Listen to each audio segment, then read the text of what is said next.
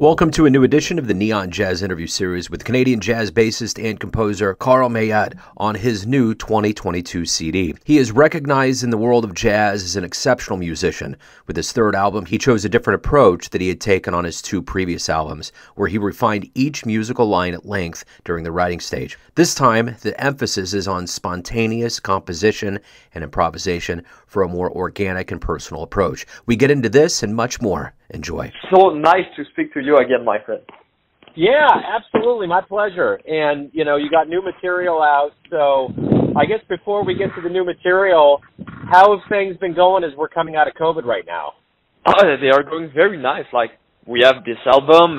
We had many shows in the winter, luckily.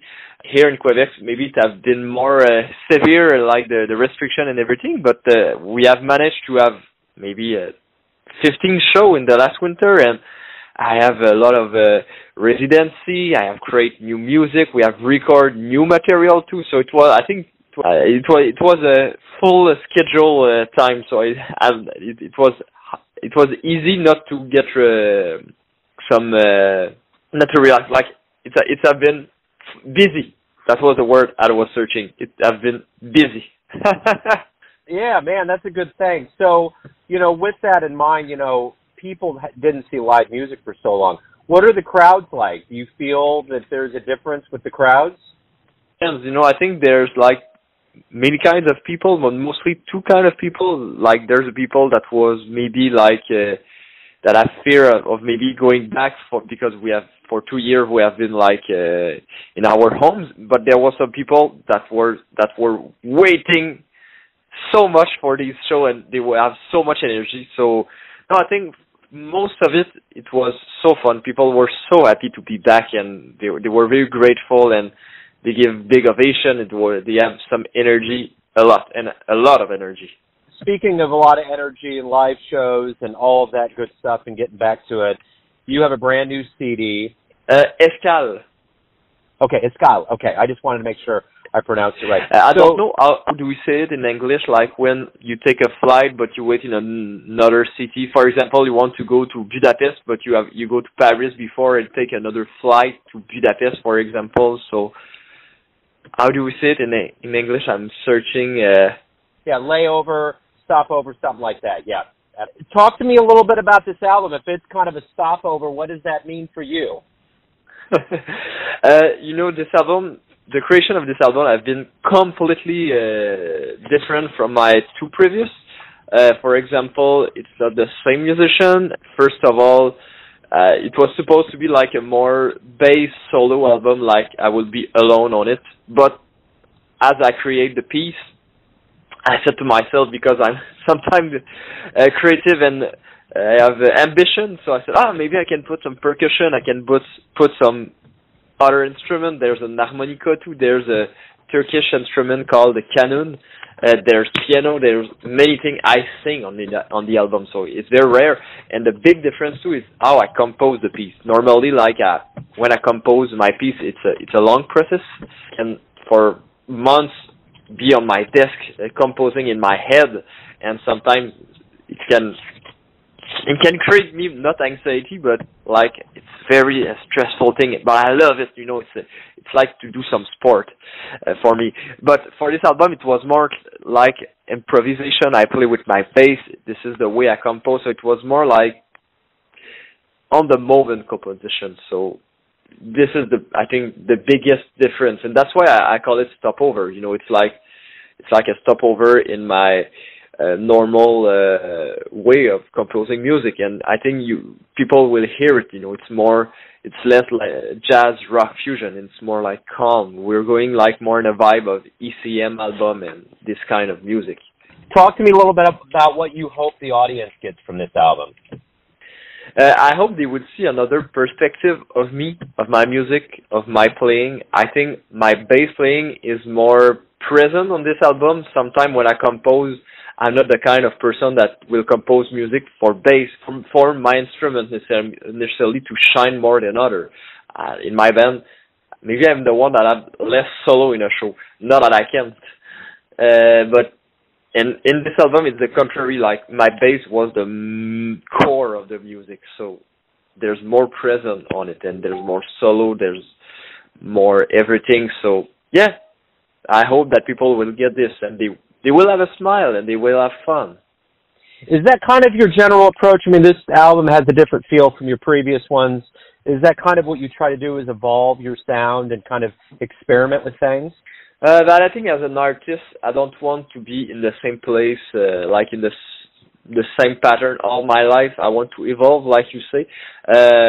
For sure, I will go back to maybe something more jazz rock, but the things that I've learned and I have taken in the album I just released now, I want to keep it with me. And I think it's just a process in growing all over my life. I want to create some unique meeting between like musicians or music universe that are not normally like meet. Like for example, last week I have done a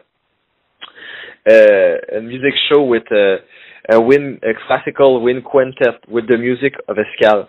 So it's the kind of like musical meeting I want to create with my music now, and I think the music on Escale can help to have this kind of meeting. I think the thing I'm noticing with a lot of these albums coming out and live music happening is that, you know, the jazz community is starting to build itself back up.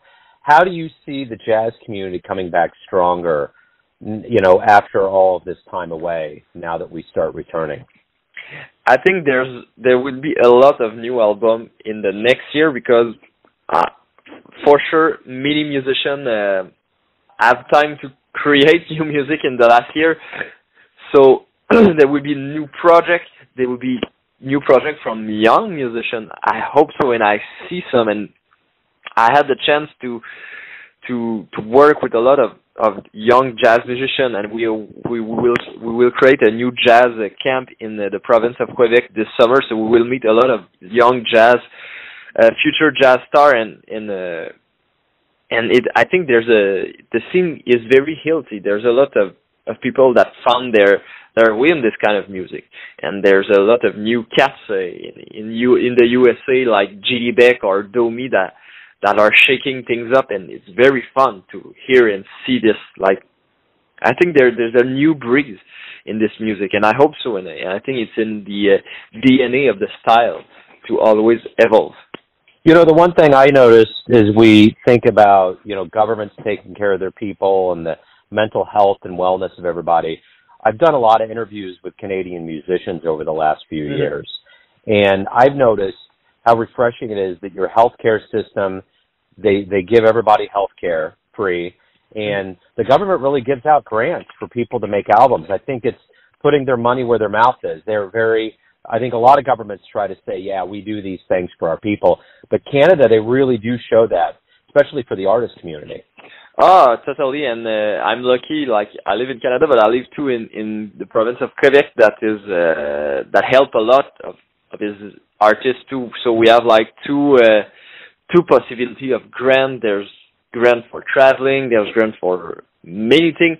It's sometimes when you start to do grants, it's hard because it's easy to get lost in all the terms and everything. But once you get up to it, and you understand more, there's money there, and for sure I have help for many of my albums from this kind of grant, and I'm very happy, and especially during the pandemic, like all the government give help financially to many people, and I think it saved a lot of people's life, and it gives chance to some musicians just to compose and continue to create new cultural content. So that is great. Yeah, I think it's wonderful, and I just wish that there was levels of that existed across the board for musicians, because just not having to worry about health insurance and all of that. I know exactly. It's huge, very huge. But again, Carl, man, thank you for reaching out. I really enjoy the music. I'm looking forward to putting it on the show. So I appreciate it. Good luck with everything. And thanks again. Thank you so much to you, my friend, and keep me in touch when the interview will be held. So thank you very much. Thanks for listening and tuning in to another Neon Jazz interview, where we give you a bit of insight into the finest players in Canada, Kansas City, and spots all over the world, giving fans all that jazz. And thanks to Carl for his time, music, and story. If you want to hear more interviews, go to Famous Interviews with Joe Domino in the iTunes Store. Visit neonjazz at youtube.com, and for everything Neon Jazz, go to the neonjazz.blogspot.com. And for all things Joe Domino, go to joedomino.com. And if you feel like it, you can donate a little bit to Neon Jazz via Patreon or PayPal. Until next time, enjoy the jazz, my friends.